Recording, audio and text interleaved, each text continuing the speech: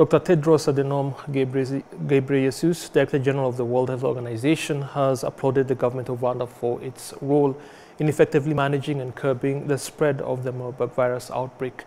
This was reiterated in a press conference on the Marburg virus outbreak. We have the details with Adams Kwizera. Marburg virus outbreak for nearly a month. And over the last 6 days, the country has seen a significant reduction in cases, with no new cases or deaths reported.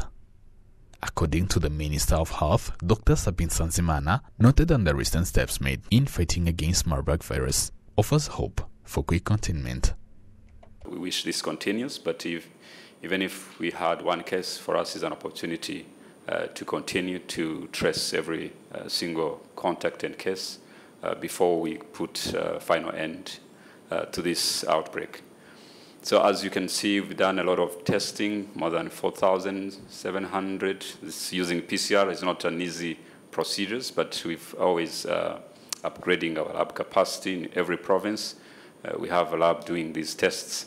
We've seen a trend of recoveries that was actually better than what was predicted, which is something also to highlight with the healthcare workers doing a great job to make sure every single life can be saved. I'll be showing some of the latest news about case management. In a press briefing on Marburg virus outbreak that took place on this Sunday, Dr. Tedros Adhanom Ghebreyesus, Director General of the World Health Organization (WHO), appreciated the government of Rwanda for its role in effectively managing and curbing the spread of the Marburg virus outbreak. The knowledge he has about what's happening and the measures they're taking is heartwarming.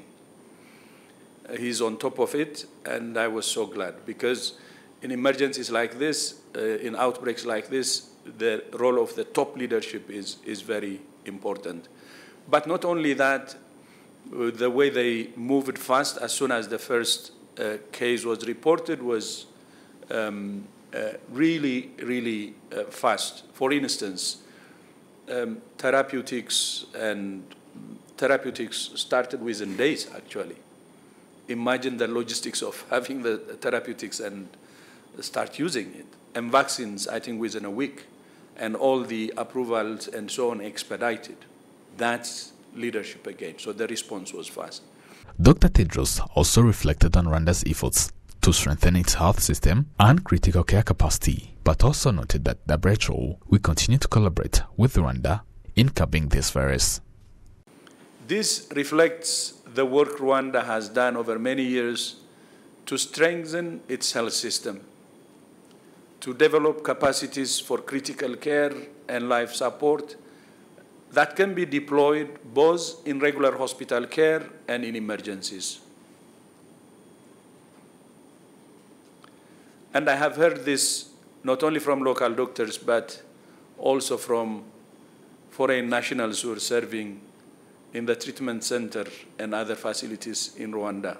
Dr. Tedros Adhanom Ghebreyesus reaffirmed on the organization's stance, advising against travel and trade restrictions to Rwanda. He also urged countries that impose such restrictions to lift them, noting that these restrictions could negatively impact Rwanda's economy. And that's why I said the travel restrictions, WHO's advice is against it, and there should not be travel restrictions.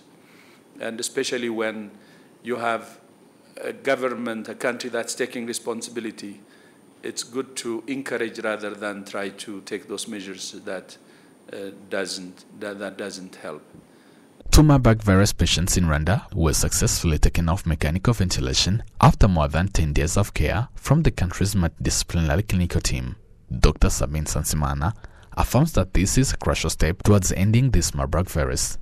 We've acquired, including vaccination, which came very quickly. It's rapid access and deployment of this vaccine that is one of the factors that we are seeing rapid containment of the virus. We've been vaccinating the healthcare workers at the front line, the contacts of cases, and this also reassured those who are at service, but those who have been in contact, that you're not going to get the virus. At least you have another level of protection.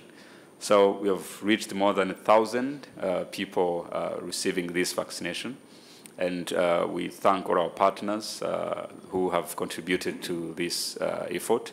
And they are here in the room, so we want also to appreciate your support. And when time comes, you may also make some comment on this. And so far, the uptake and the follow-up on any adverse events is going well. And we believe that is also a great contribution to what we can do when an outbreak happens. The second question, Doctor. We saw you visited the BioNTech plant. During his visit in Rwanda, Dr. Tedros also visited BioNTech plant in Kigali, whereas he emphasized that in addition to producing vaccines, the plant will also play a significant role in creating jobs and contributing to the growth of continent's economy. And I hope it will be more competitive. Not only vaccine production, it will also create jobs. It will contribute to the economy. By the way, we should not see it as part of just producing vaccines only. It also brings opportunities, economic opportunities, creates jobs and improves the economy. So we should see that. And the commitment from the government to produce vaccines, from my exchanges, including with the president and minister, is exactly that.